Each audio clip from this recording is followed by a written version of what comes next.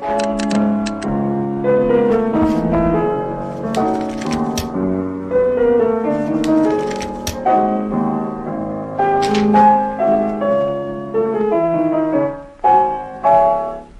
Благовещенске есть несколько зданий, которые исполняют свою первоначальную функцию со дня постройки.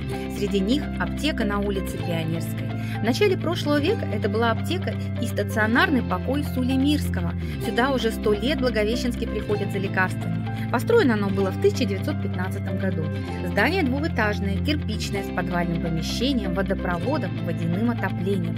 Принадлежало аптекарскому помощнику, поляку Константину Ивановичу Сулеймирскому. В 1920 году в здании разместился центральный аптечный склад, а затем с 1922 года Амурская областная аптека. С 1924 года там находилась 5-я центральная аптека с химико-бактериологической и санитарно-гигиенической лабораторией.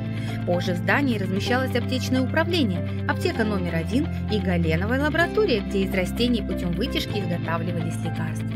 Построение объема, архитектурная проработка фасада выполнены под влиянием стиля модерн. В интерьере здания хорошо сохранилось ограждение лестницы. На главной оно выполнено в виде литых драконов.